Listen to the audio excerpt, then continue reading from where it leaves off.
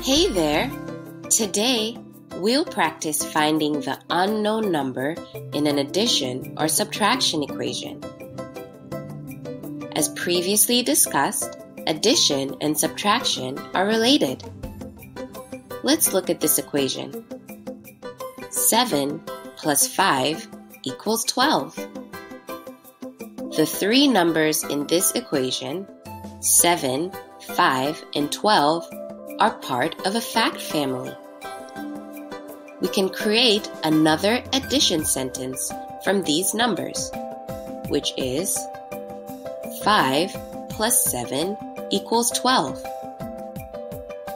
We can also create two subtraction sentences, which are 12 minus 7 equals 5, and 12 minus 5 equals 7. By remembering how fact families work, we can find unknown numbers in an addition or subtraction equation. Let's practice with an addition equation first. 3 plus what unknown number equals 10? Do you have any idea how to find the unknown number? Well, we can subtract 3 from 10 to find out. 10 minus 3 is equal to 7. That means the unknown number is 7. We can cross-check this by adding 3 and 7. Since 3 plus 7 equals 10, we've got the right number. Next, what unknown number plus 5 equals 6? Let's use subtraction again to find out the unknown number. 6 minus 5 will give us 1. The unknown number is 1. Let's cross-check this. 1 plus 5 equals 6. Let's try out these subtraction equations as well. 14 minus what unknown number equals 10?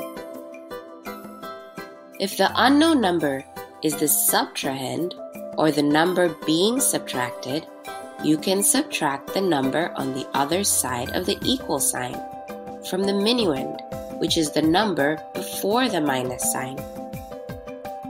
14 minus 10 equals 4. So the unknown number is 4. Next we have 16 minus an unknown number equals 9.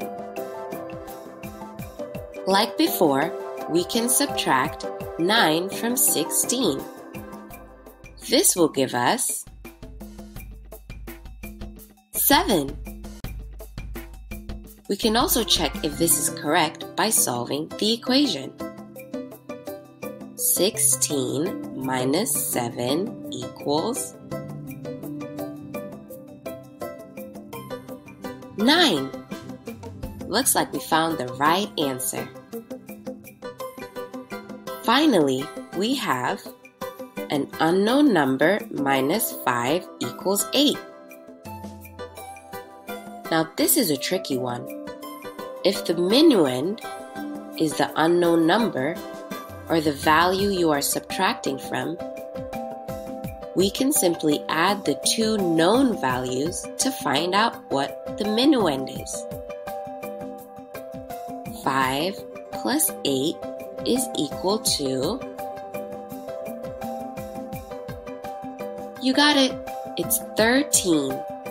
So the unknown number in this equation is 13. Let's cross-check our answer. 13 minus 5 equals 8. That's it for now. I hope you learned more about finding the unknown number in an addition or subtraction equation. See you next time.